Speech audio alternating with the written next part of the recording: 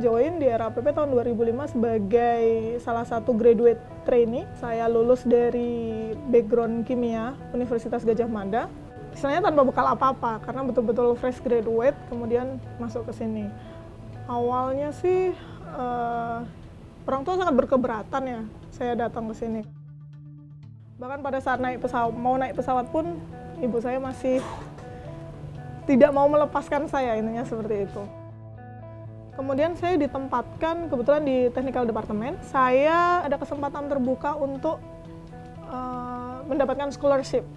Awalnya saya agak ragu-ragu, tapi kemudian ternyata atasan saya saat itu panggil saya, kenapa nggak dicoba gitu, tidak ada salahnya.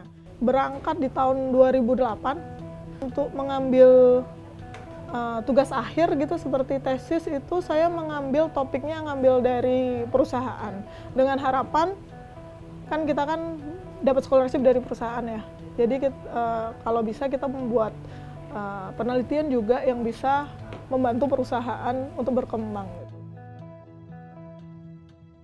RAPP ini kalau kita melihat fasilitasnya kan sangat, saya bilang sangat memadai lah. Seperti kita kerja di sini kan diberikan fasilitas transportasi, kemudian housing, yang notabene air, listrik, dan sebagainya disediakan.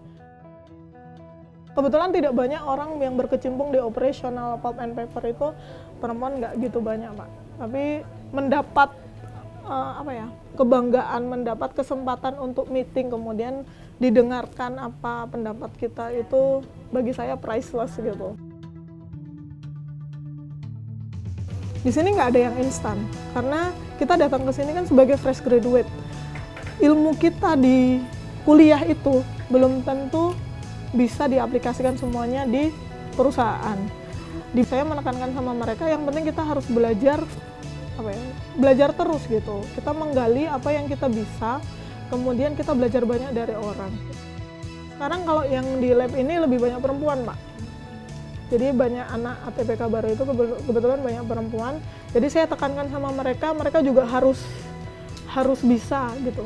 Harus bisa tetap berusaha untuk jangan membatasi bahwa kita perempuan maka kita nggak bisa gitu. Sekali mindset itu ada, maka kita akan selalu bilang nggak bisa. Tapi kalau kita bisa, kita bilang pada diri kita sendiri bahwa kita pasti bisa, kita pasti akan berusaha untuk bisa. Bagi saya, part of RAPP memberikan andil yang cukup besar di perubahan hidup saya gitu.